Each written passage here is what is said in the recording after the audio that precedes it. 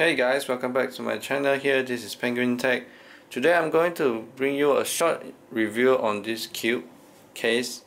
This is the Tecware Quad Cube here, which as you can see is a cube shaped case with both sides transparent panel as well as the top, so you can see your inner parts, everything from the left side, right side, and even the top side, which is the unique part of this case. So here is the power switch and speaker in, mic in, two USB 2.0 and actually a USB 3.0 here, but it's damaged already, so it's removed, and a huge reset button here, all of which are very clicky. I like it. Now I'm not sure what this is, so just ignore it. And because this case I bought it from used market, so it's a bit old now, but it's okay. As you can see, all the acrylics are a little bit scratched, but it will just work fine. We are greeted with a front mesh panel here with a logo down below, and we have a 20 cm fan inside of it, which we will take a look later on. It is LED. We can now look at the side panel here.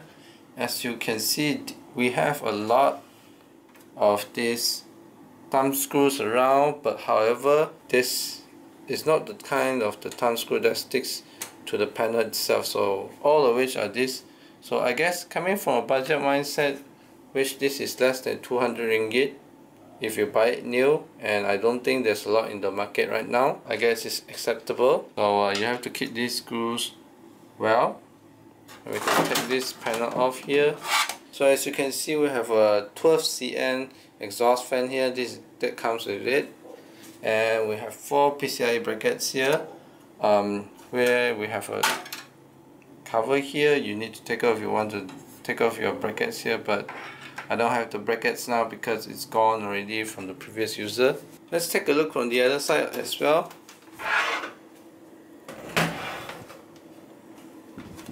So here we have another acrylic panel here. We can take off this panel as well. So as you can see, we have another two 120mm fan bracket here, which you can take off actually, so that you can ease your fan mounting progress, or you can install a 240mm radiator here depending on your clearance.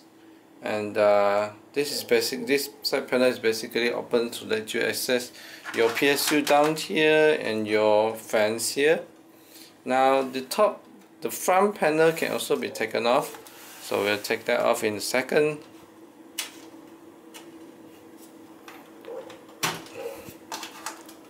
You don't need a huge force to take this out.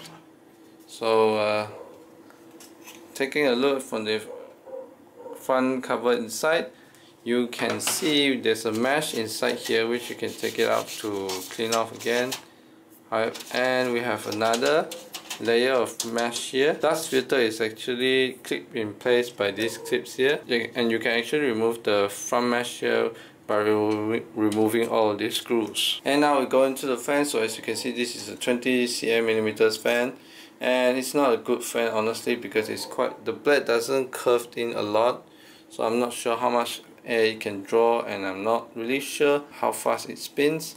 And as you can see, there's a lot of wobble here, which indicates this is not exactly a good fan. But if you want to remove this fan, you can also remove these 4 screws here, which are long ones, and you can install two 120mm fan side by side, like here and here. The top panel can also be removed, so to allow easy installation of your parts. So all of which are kept in place with clips. You just need to push it upwards to gain access from the top. There we go. Everything is removed here.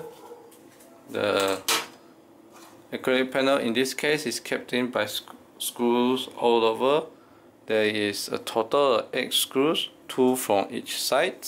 Now you can access from the top here to allow easy installation of your motherboard and everything. So all of the wires are in. As you can see, 2 USB header here, the power switch, HD LED, reset switch button, connector, everything. This is the fan connector that lets you connect to a 3-pin or use the MATX here. And here is the fan for the pin, 3-pin, and MATX for the exhaust fan, white in color. And so that's about it. I think the case is basically in bare bone now. So I would say the case is actually pretty sturdy for this price, which is good. So if you want to remove this fan bracket, you have to take out these screws here, 2 from here and 2 from here. So I think it will be hard if the exhaust fan is still installed here, but it's possible. But if your rad is too thick, then maybe you might need to remove your exhaust fan first before you want to mount your radiator from this side. And so we can go to the back again, and as you can see, 3 more thumb screws here. You can remove them. This is the PSU bracket here, which is, I like this kind of design because you can actually mount this bracket on the back of your PSU and then slot it in perfectly. So it's kept in by 3 screws with the standard 4 screws hole to fix in your PSU here. And we have another 2 screws here. This is actually where you keep your 2.5-inch drives or your SSD. So you can support up to 2 of them in this bracket. And for hard disk, there's actually 2 toolless HDD bracket here, but I don't have it with me now. But it's installed here, and there's like, you can support up to 2 3.5-inch here. Now we can go to the back again. You see that it's empty here, but there's 2 fits here, which are secured in by these silver screws here and here, and there's another 2 on the other side. So basically there's no holes here except for the holes that lets your PSU to draw in fans, and there's actually a magnetic filter here, which is kept in place by these clips. I want to mention that this supports only up to MATX size, so ATX motherboards would not fit. This will also fit in ITX size.